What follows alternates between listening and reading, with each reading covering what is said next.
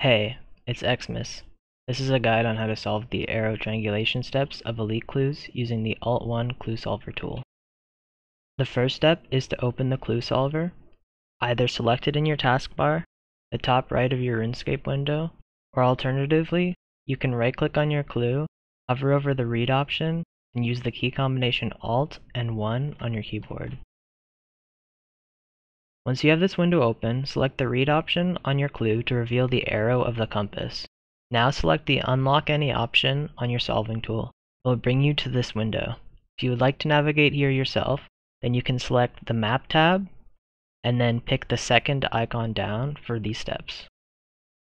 This tool is designed around using teleport locations to triangulate the correct place to dig. You can use almost any type of teleport. I find the ring teleport to the Grand Exchange, either Fortune or Luck of the Dwarves, and the Kandarin Monastery teleport from Ardougne easy achievements to consistently reveal the spot in 2 steps, but sometimes I will use lodestones. Using the tool is as follows. Right-click a teleport option and hover over your intended target. For example, the Grand Exchange option on this ring. Now use the key combination Alt and 1 on your keyboard. You will see now at the top of your solver that the teleport location you recorded will now be selected in the solver. Now teleport to the location you have told the solver you would like to use. Making sure your compass arrow is visible and you are at said location, press the location button on your solver to paint a line based off the arrow's direction. If you like, select the Show Known Locations option to give you a better idea of the potential correct dig locations. The most optimal way to solve it in 2 lines is to make a cross over the spot. To paint another line, right-click a teleport option and hover over your intended target. For example, the Kandarin Monastery option in your spellbook.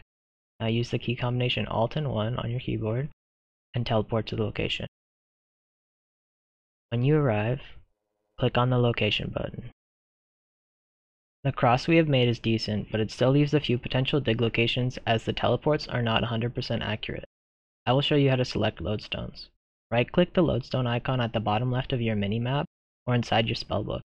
Hover over the first option, Lodestone Network. Now use the key combination Alt and 1 on your keyboard. Teleport to the lodestone you wish to use. You will see in your solver that a drop-down selection has opened. Manually select the lodestone from this menu.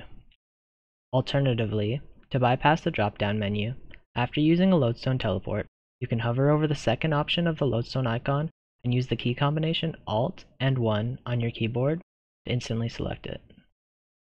Once again, making sure your selected location is correct, press the location button to paint the line.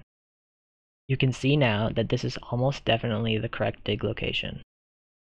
If you need to restart or do another compass, you can click the Clear Markers button to erase the lines you have painted. One last useful feature is a custom location. I like to use this when I initially receive the compass clue and want to paint a line from my current location. To do this, navigate to the Map tab and to the second option. Find your location on the map and double-click to select it. Now you can click the location button to paint your custom line. Many teleports, including objects, can be used.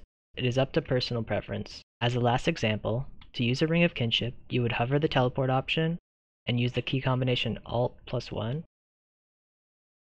And after arriving at the location, you would use the location button. Finally, if you want, you can change the keybind for Alt1 to something of your choosing. To do this, open the settings, navigate to the Hotkeys tab, and change the first option, Main Hotkey. This will impact the other apps. Thank you for watching. I hope this helped, and good luck with your clues.